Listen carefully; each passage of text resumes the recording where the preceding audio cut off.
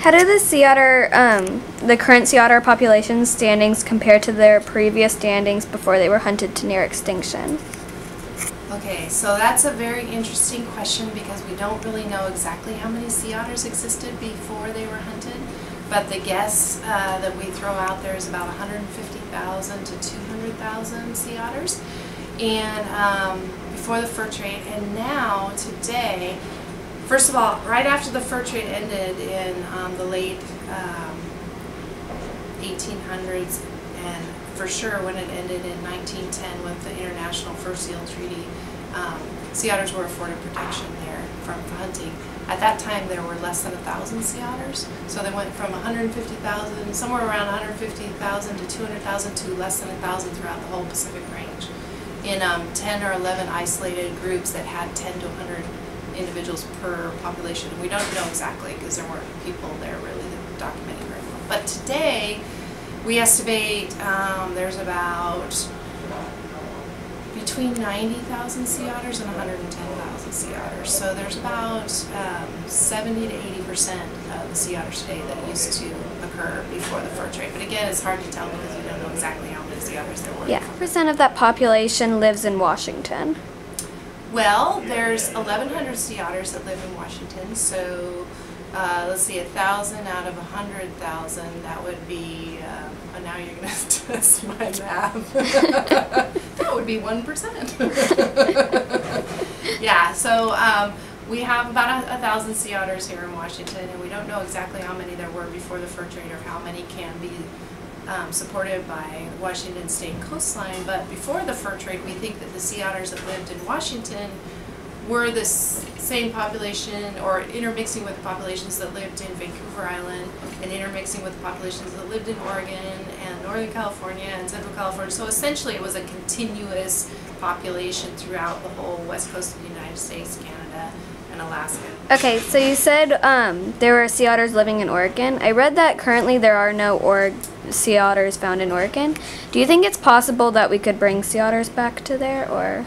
Well, the reason why we have sea otters in Washington is because they were moved from Alaska, specifically Amchitka Island, to Washington in the late 1960s, early 1970s, because the last native Washington sea otter was shot in Willapa Bay in 1910.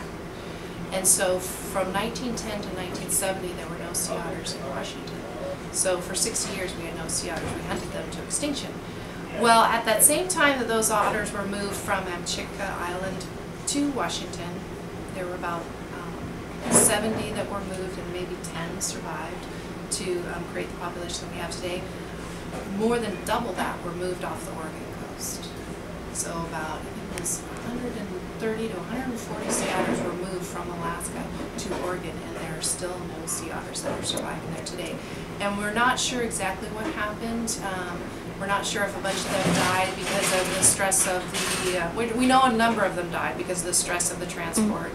But there's a thought that many of them just swam north, for some reason didn't want to be in Oregon, or were trying to get back to Alaska. And we actually think that some of those otters that were transplanted off of Oregon actually now are, their babies are living off the Washington coast. So we think that not all the animals died off of Oregon, but they actually moved and mixed with that group that was translated to Washington coast. There are a couple otters in Oregon. Oh, okay. But there's just one or two, and we don't really call otters living in an area unless it's a female group or raft, which is a group of sea otters is called a raft. Yeah. A female group with pups living in an area for, say, more than 10 years. Sea otters in California have suddenly been dying from an unknown cause. What do you think has been causing this sudden decline in otter populations? California sea otters doing so great. The California sea otters, they go up and then they have a dip, and then they go up a little bit and then they have a dip, and I think they're kind of leveling off. They've always grown slower than the otter populations in Alaska and off of Washington and off of Vancouver Island. And there's a lot of people working on it. There's a lot of very smart people that are trying to figure out what's going on. And I worked on a project with 20 different people trying to figure out, is it diet? Is it disease? Is it because there's so many people down there in California? Pollutants, pathogens from dogs and cats and other things. Is it genetic diversity because of that fur trade, and they lost so many numbers? They went from 100,000 down to less than 1,000. They lost 99% of their numbers. They did lose genetic diversity. We actually did work on that. They lost half of their genetic diversity because of the fur trade. And that's what's needed to respond to new diseases and differences in prey, climate change, all that kind of stuff. So the answer is nobody knows. We don't think it's one thing that is happening in California. It's multiple things. So they are living in an area that's most densely populated by people. So there's more pollution from just people living along the water than in anywhere else, than in Washington or Vancouver Island or Alaska. There's massive agriculture just inland of Monterey, for example, which is Salinas Valley, and all the chemicals, the pesticides and fertilizers come down the Salinas River and go right into Monterey Bay, which is where the sea otters are. So they have to deal with pollutants, chemicals, they have to deal with diseases that come from dogs and cats and possums and other things, and they have found a dye for many of those diseases. One of the biggest things in California is they've been there since the fur trade, so they're called a remnant population, and they think that now they're food limited. So they like to eat the same things people do, so crabs, clams, urchins, abalone, and they have to eat a lot because they don't have a blubber layer, so they eat 25% of their body weight every day just to stay warm, because they're relying on just this really high metabolism to stay warm, as well as this extremely big fur, which is why they were out so much for the fur trade. So right now the biggest theory is that the sea otters in California are growing as quickly as possible because they just don't have enough food to support a growing population. But then also there's a lot of diseases that they're dealing with.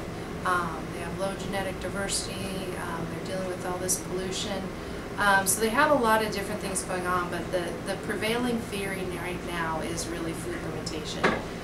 So they need to move into an area that hasn't had sea otters there for a while and doesn't have a lot of fishing by humans or a lot of competition. And maybe the sea otters in California, that right now there's about 2,500, I think, or 2,800. Maybe that's as many as Central California can support. Yeah. Okay, so but we don't really know.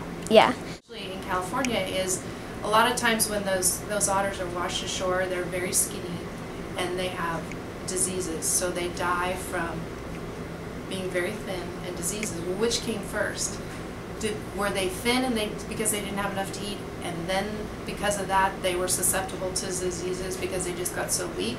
Or did they have the diseases first and then they were so weak so they couldn't find enough food because they have? So we don't know which comes first, the thinness or the disease. So a bunch of veterinarians and pathologists are trying to work this out, and some of the smartest people I know are starting to point towards they think it's more the food. Although sea otters have, like I said, low genetic diversity, they also have low diversity in the areas of the gene that code for responding to diseases or immune response. So I think, personally, since I work on genetics and other things like that, I think that it's a combination of low genetic diversity, exposure to diseases, like I said, the cat parasites in the cat feces, and then food limitation. So it's this combination of things. So you said that one of the possible causes was diseases, and you also said that some sea otters travel up and down the coast. If it is a disease, do you think that if a sea otter with the disease came up to Washington, do you think it could spread to other sea otters? Well, the diseases that the California sea otters are dying from are not really diseases that they can give to other otters so much. It's more a disease that they get from the environment. So one of the ones is Toxoplasma gondii, which is a cat parasite that comes from cat feces, but also possum feces. And what happens is the eggs in the cat and possum feces gets washed into the nearshore area where the otters eat, but then it has to be concentrated to all those parasite eggs in like a clam in a filter feeder, and then the otter eats that clam, and so the clam is the intermediate host, and then the otter is the final host. So in other words, an otter which has Toxoplasma gondii, which eventually gets established in its brain and it causes the death of the otter, can't give it to another otter. Oh, okay. So it would have to be in an area where these feces are washed out into the near shore and then concentrated in a clam and then eaten. I'm trying to think of if there's contagious diseases that the sea otters have down there. I know some of the otters have been found to have canine distemper, which is a communicable disease, but we're not sure if that kills them. But there has been canine distemper found in some of the Washington sea otters too, which just shows that there's enough dogs going on our coast, spreading that. Some of the seals off of our coast have that as well. So I'm not, I guess I'm thinking it's more environmental effects of diseases rather than the otters giving the disease to themselves. Yeah. But I'm not a pathologist and I'm not a veterinarian, so that's just my opinion. If this project would actually be brought into action, what kind of companies or institutes do you think would be interested in helping with funding? What would be the benefit of tripling that number? Well, the classic story of the sea otter is that it's a keystone species or an apex predator, and so apex predators and keystone species are ones that sit at the top of the food chain and really structure what's everything below them, because especially sea otters, because they eat so much just to stay alive. 25% of their body weight, and they like to eat things that like to eat kelp. Specifically, they love to eat sea urchins, which love to eat kelp. They like to eat abalone, which like to eat kelp. They eat what we call macro or big invertebrates like sea urchins, kelp, clams, like that. When sea otters move into an area, they wipe out those kelp eaters first. And what happens when the sea otters move into an area where they haven't been before, what typically happens is that area will be what's called an urchin barren underneath the water, so it'll be a desert of just urchins covering the bottom of the ocean floor. And they have pictures of this, and it's very well documented because sea otters were so rare until like the mid of the last century. So they have all these areas that are just covered with urchins and nothing else. Sea otters move in, and within like a year or two, there aren't so many urchins, aren't so many urchin-eating things, and the kelp starts to grow. And with this kelp, you get a more diverse environment, and all of a sudden you have more salmon, more baby rockfish, a lot more different fish species, which a lot of people like because the fishermen are like, well, I didn't really want to eat urchins all the time anyways. I want rockfish, I want salmon, I want smelt, I want all these different fish species. So with sea otters in an environment, you get a more complex nearshore ocean ecosystem, and you'll get more fish species. You'll have less of the big invertebrates. You'll still have them. Like where sea otters live, you can still find abalone, you can still find urchins, you can still find clams, but they're just not all out in the open everywhere. They're kind of tucked in crevices and things like that. So I would think that maybe some of the fishing communities would pay to have sea otters come back, because with the sea otters you have areas that are very important for larval fishes like rockfish and like salmon and things like that. So I think our fishing industry, which is pretty huge in Washington State, especially salmon, enhancement efforts, gosh, we've listed under the Endangered Species Act salmon. You could probably get money from the federal government to recover a lot of those nearshore areas. And so say all we need is salmon coming in, or is otters coming in, and then we'll have all these areas for larval fish.